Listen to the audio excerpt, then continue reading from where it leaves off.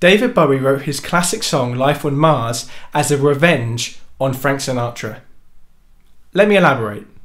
So in 1968, before David Bowie had major mainstream success, he was working as a lyricist for a publishing company writing English lyrics to foreign songs.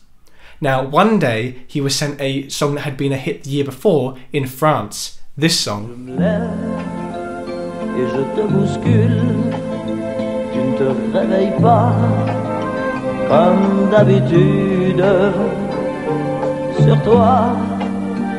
So hearing that song, you might already know where this is going, but let me continue.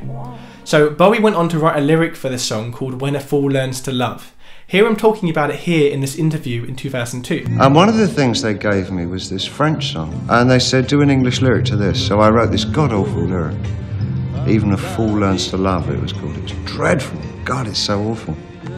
Really embarrassingly bad. And I sang the lyric to the actual record that they sent me from France. So you hear the actual, there's a tape of me, you can hear, I've seen it on the internet, I mean it's available. You hear the French song in the background, you hear me singing my lyric over the top of it, it's very funny. They're funny man, won't let them down.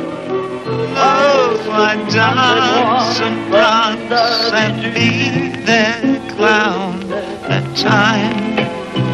A happy time that even a fool learns to love. So I think we all know where this is going now. Bowie's lyric didn't get picked up by the publisher, and instead they went with a different songwriter, a singer called Paul Anka. And his lyric called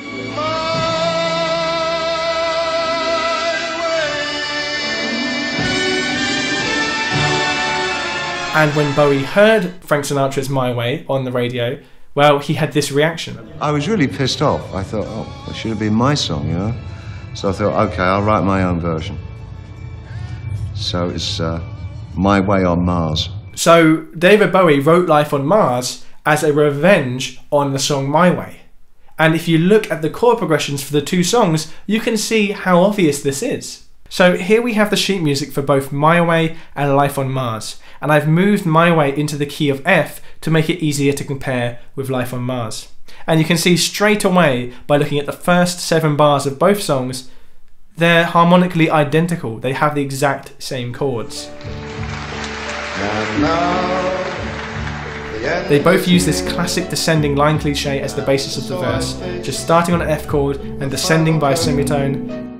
It's a god-awful small affair to the girl with the mousy hair.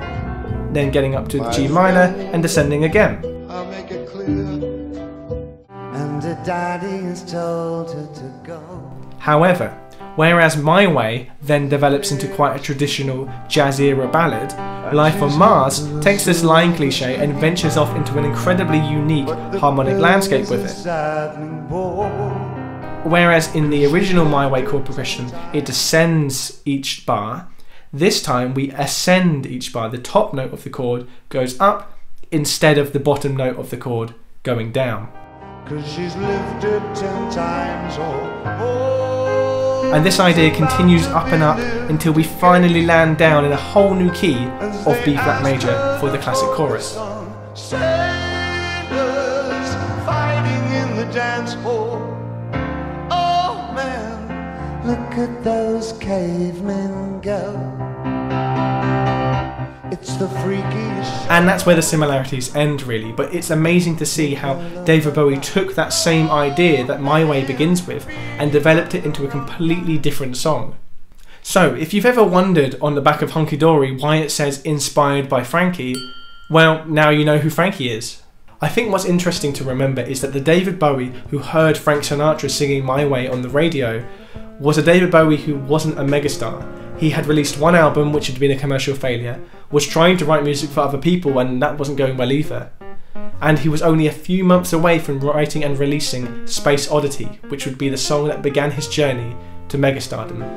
And now he's an artist that is certainly comparable with Frank Sinatra himself. To think that if Paul Anka hadn't written My Way, we probably wouldn't have Life on Mars. Tell me how you came to write this song. I was with a music publishing company, and they were passing me songs, lots of them from the, I was going to say from the Orient. Some of them sounded like they came from the Orient. One of them was this French song that I thought was really very good, and I wrote some really terrible lyric. I think it was called Even a Fool Learns to Love.